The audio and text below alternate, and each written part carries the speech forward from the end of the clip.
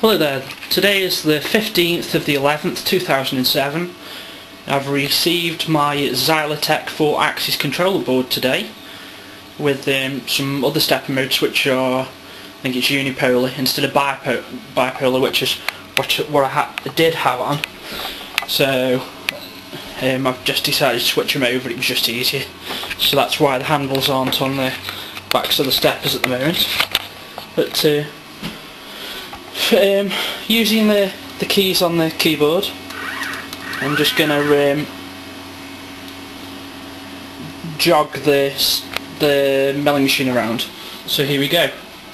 Let's take the Z-axis back up.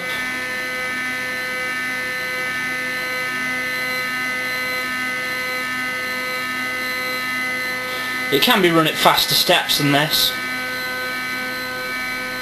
but being as I'm operating it by hand, I don't want to do that and have it whiz up dead fast. There's no end stops yet because I haven't connected up the micro switches, so I'm just watching for the end there.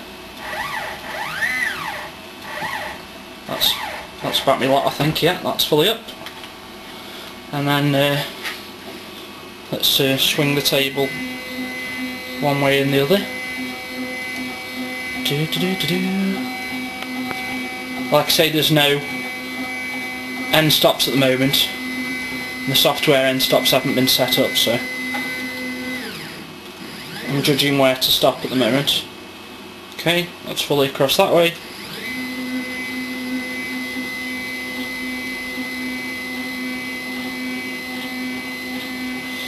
The fourth axis is not CNC controlled yet, but as you can see there's stepper motors there for it.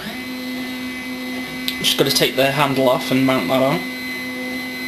Quite pleased, this performs so much better than the original controller board which I was going to use.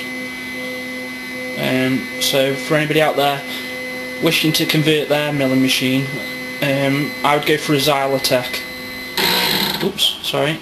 I'd go for a Xylotex, no problems at all. I've got to alter the gib that's under there, by the way, to allow for that extra swing. Okay, so that's all the way that way. Oh, wrong way.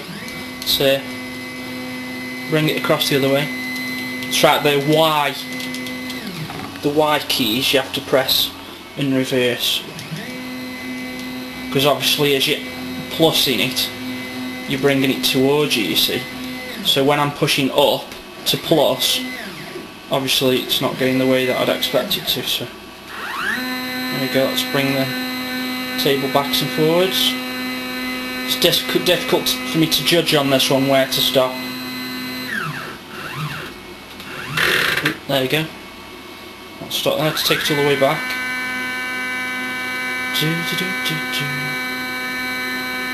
I'm well pleased with this is well cool. So I'll get the fourth axis up and running, and then I'll get and rig up, a tool change carousel.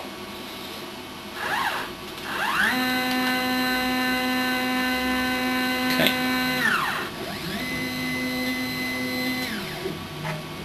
So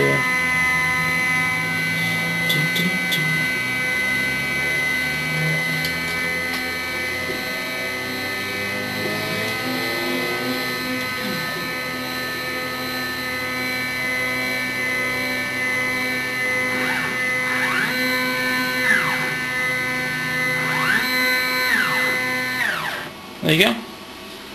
Okie dokie. So that's a converted Sieg X2 using the CNC Fusion kit number 4 with the extra preloaded ball screws. Okay, thanks.